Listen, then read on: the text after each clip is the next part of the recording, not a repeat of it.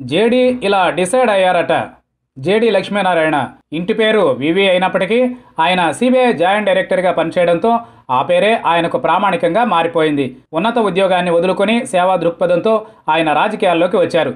అయితే వైసీపీలోకా లేదా టీడీపీలోకా అన్నట్లుగా మొదట్లో ఆయన ప్రస్థానంపై ఊహాగానాలు సాగాయి. అయితే ఇవేవీ కాకుండా ఆయన సైలెంట్గా జనసేన తీర్థం పుచ్చుకున్నారు.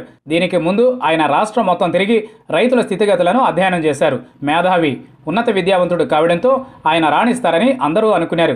ఈ క్రమంలోనే పవన్ ఆయనకు విశాఖ ఎంపీ టికెట్ ఇవ్వడం, ఆయన నిజాయితీపరుడిగా అక్కడి ప్రజలకు తన హామీలను బాండ్ పేపర్పై రాసివ్వడం, తనను నిలదీయమని చెప్పడం వంటివి అప్పట్లో సంచలనం సృష్టించాయి.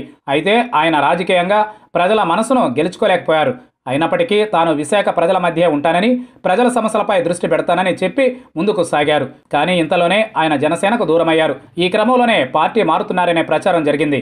ఆయన బీజేపీలోకి చేరేందుకు మార్గం సుగమం చేసుకుంటున్నారని వార్తలొచ్చాయి. పవన్కు జేడీకి మధ్య గ్యాప్ పెరిగిపోయిందని, జేడీ జనసేన నుంచి బయటకు వచ్చేస్తున్నారన్న ప్రచారం జోరుగా జరిగింది. అయితే దీనిని జేడీ ఘాటుగానే తిప్పుకొట్టారు. అలా వ్యాఖ్యానించిన వారు నమ్మేవారు మతిలేని వాళ్ళు అంటూ చెప్పుకొచ్చారు. దీంతో ఆయనపై గ్యాసిప్పులు, వార్తలు కూడా నిలిచిపోయాయి. అయితే అదే సమయంలో ఆయన జనసేనకు కూడా దగ్గర కాలేకపోయారు. పార్టీ ఘోరంగా దెబ్బతిన్న తరువాత పవన్ అనేక కమిటీలను వేసి పార్టీ బలోపేతానికి కృషి చేశారు. ఈ క్రమంలో కూడా జేడీ పేరు ఎక్కడా వినిపించలేదు.